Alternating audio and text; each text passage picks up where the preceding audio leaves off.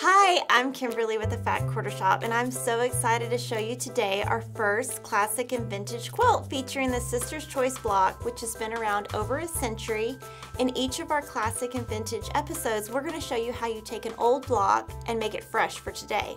We're using the Scrumptious collection by Bonnie and Camille for Moda Fabrics, and we just picked 3 of their solids, but you can do this in any variety you want. You can download our free pattern in 4 sizes at www.fatquartershop.com. First, we're going to cut our fabrics.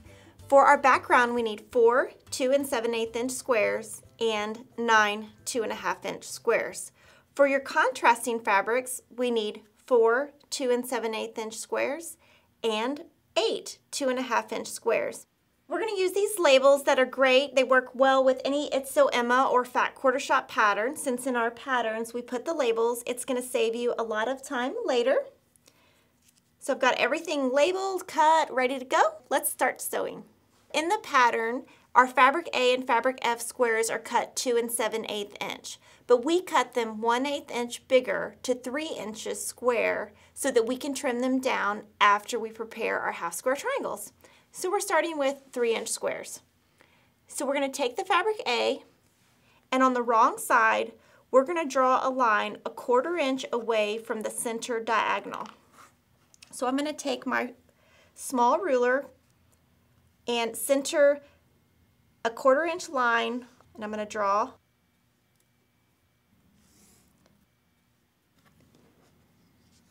Turn it around and do the same thing. I'm going to continue this step on all of my fabric A squares on the wrong side. Now we're going to put our fabric A and fabric F squares right sides together.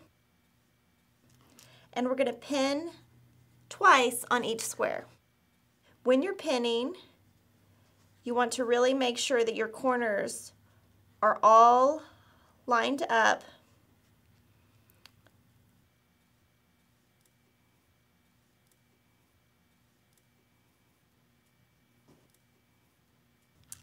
So I'm doing 2 pins just to really hold it in place, so when you're sewing, your fabrics do not move around and you keep a very accurate block.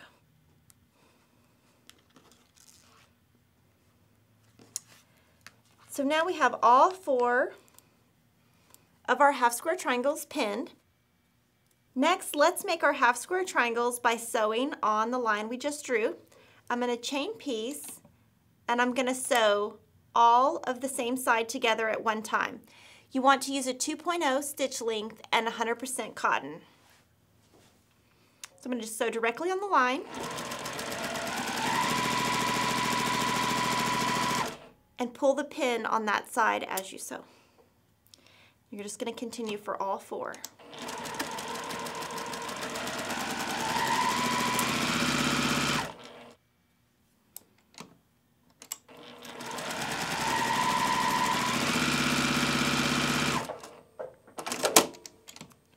Now we've sewn all 4 together, and we're just going to clip them apart. And doing this really saves time and thread by chain piecing these together. We'll just flip these apart and do the exact same thing on the other side.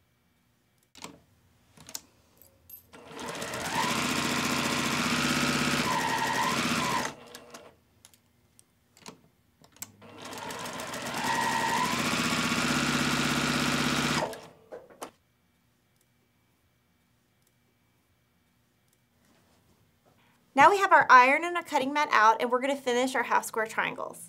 So what I'm going to do is just put my ruler on the square. You want to align your ruler at the top and the bottom parallel to your stitch line and cut.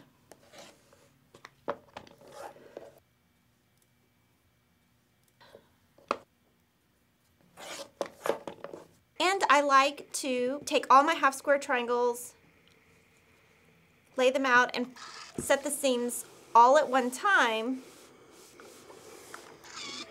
and then press them individually. Remember to finger press towards the darker side. Just gently press down.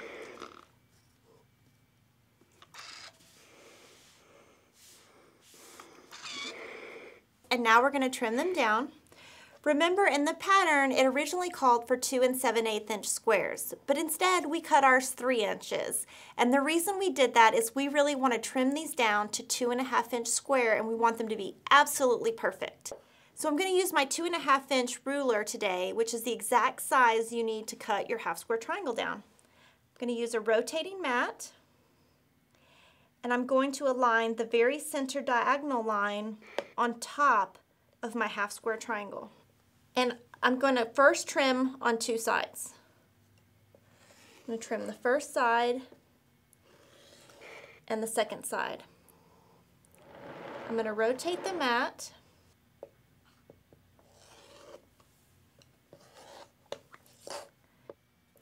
What I like about the rotating mat is your fabric never moves. And you can see that I've only trimmed, just a sliver off. And I'm just going to put that in here, and now we've got a perfect 2.5 inch square. So let's do that one more time. Remember to keep your diagonal on your ruler in the very center. Trim your first 2. Keep everything in place. Now that our half square triangles are complete, we can set out our rows. I'm going to use our design board for this step and our pattern. What I'm going to do is just lay out everything on my design board following my pattern. So you can see on the red outer row, it's laid out exactly like this, and we need to make 2. So we're just going to lay out by following our pattern on our design board. And the reason we're using our design board is so we can take this straight to our sewing machine and nothing will move. Double check to make sure your half square triangles are the right direction. We've got 2 outer rows. Let's move to our 2 inner rows.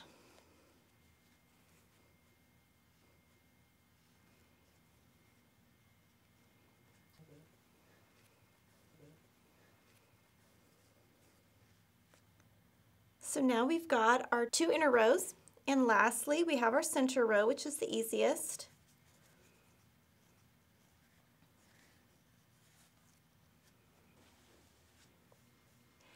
We're going to take our first 2 squares, we're going to pin at the bottom,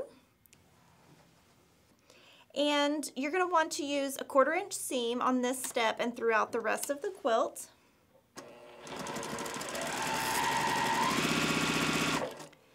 And we're going to continue the same step for the entire first 2 units.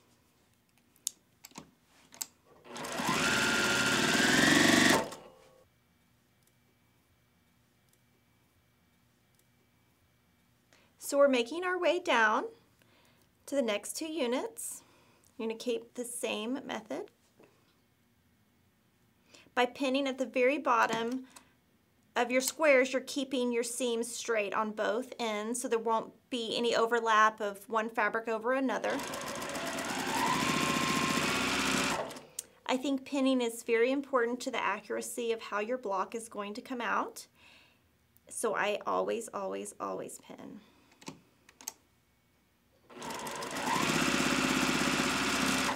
And we're going to continue to our very last row.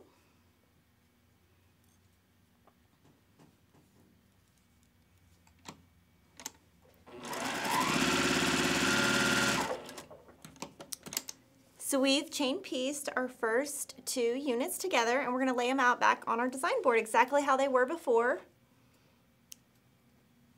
Just clip, keep them in order so you can remember exactly what order. And you're going to just lay out following your pattern.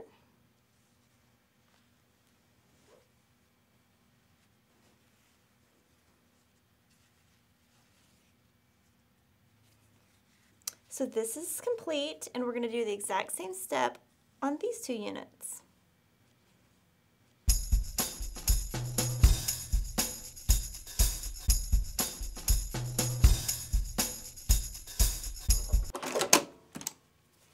So now we have our second section done, and we're going to do the same thing. We're just going to clip them apart, lay them back out on our design board by following our pattern.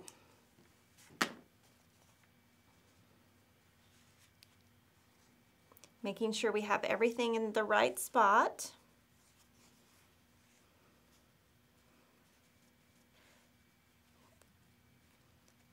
Now we're going to chain stitch the 2 units we just did to keep continuing our row.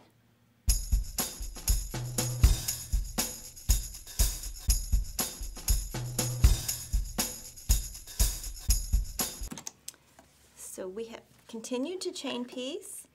We're going to cut apart and lay everything back out, following our pattern to make sure we've got the right side up.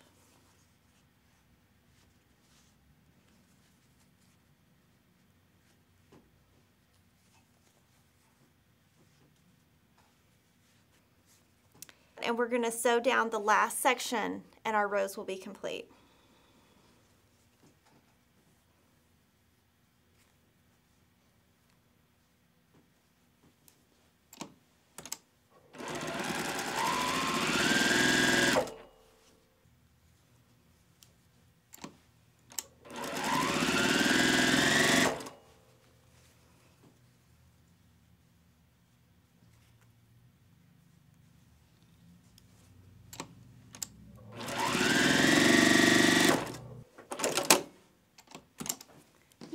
So we have our rows all done.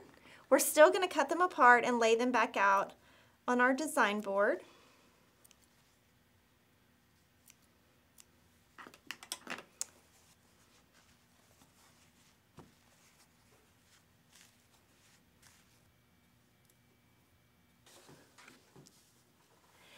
So the first step is to set your seams. Setting your seams really just means pressing it flat, and that will help later when we press open. So you just press each individual seam flat. So from here, your seams are set, and we're going to follow the arrows in our pattern. It's very important that you follow the arrows. And I am just finger pressing my seams the way that they need to go and then pressing down.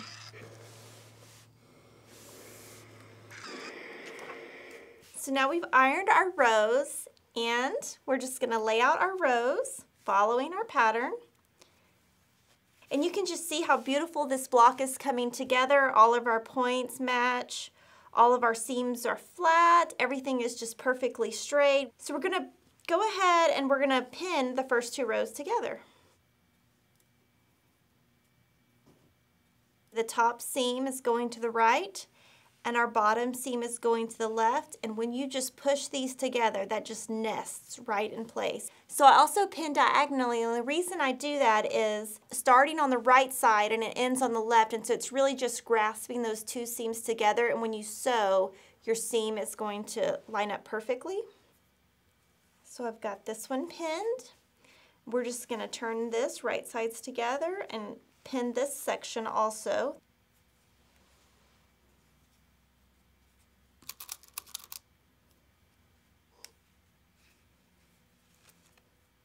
Let's start sewing our rows together.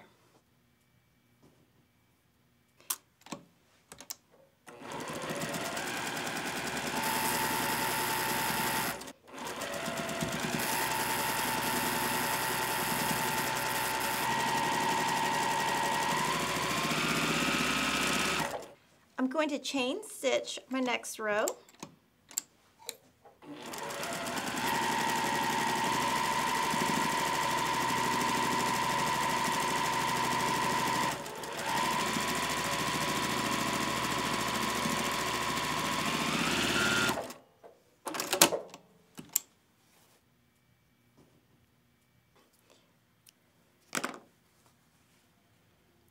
And just open your rows.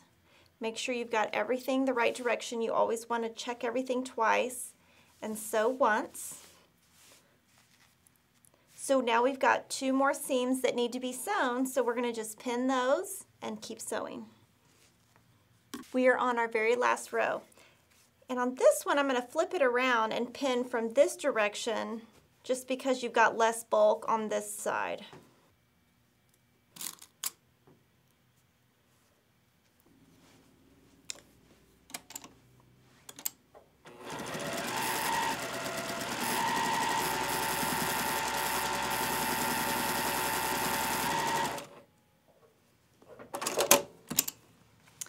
we are almost done. The only thing left to do is to press and trim. What we're going to do is set our seams. I'm going to set all 4 of my seams first. And that's just gently pressing down on each seam.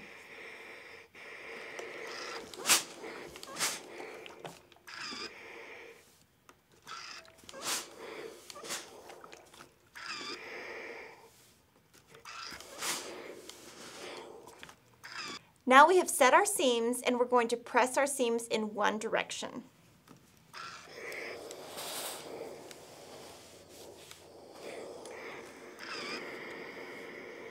And so I'm just gently finger pressing my seams in one direction and I'm going to press down.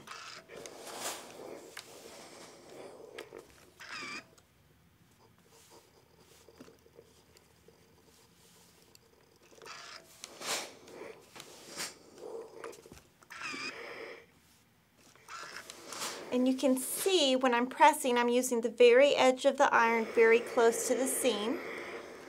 I'm going to look at the back of the block and make sure everything is pressed flat, and I see one area that's not. Make sure it looks good. And now what I'm going to do is starch. I'm going to get my starch. I use very heavy starch with no flaking, and I'm going to just spray my block. Very, very heavy.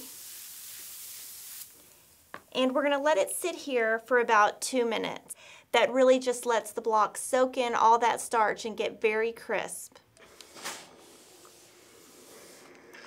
So this is looking really great, and now we're going to trim. I always trim my blocks because it just adds that final touch to the block. You just have to be very careful when you're trimming. What I'm going to do is line up one of my seams with the line on the ruler. At the very edge, these little threads, we're just trimming all the threads off and getting that final cut.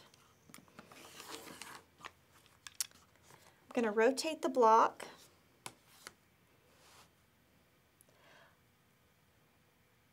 Line up again, and really the point of this is just to cut the final slivers off. It's not to cut into your seam allowance or anything like that.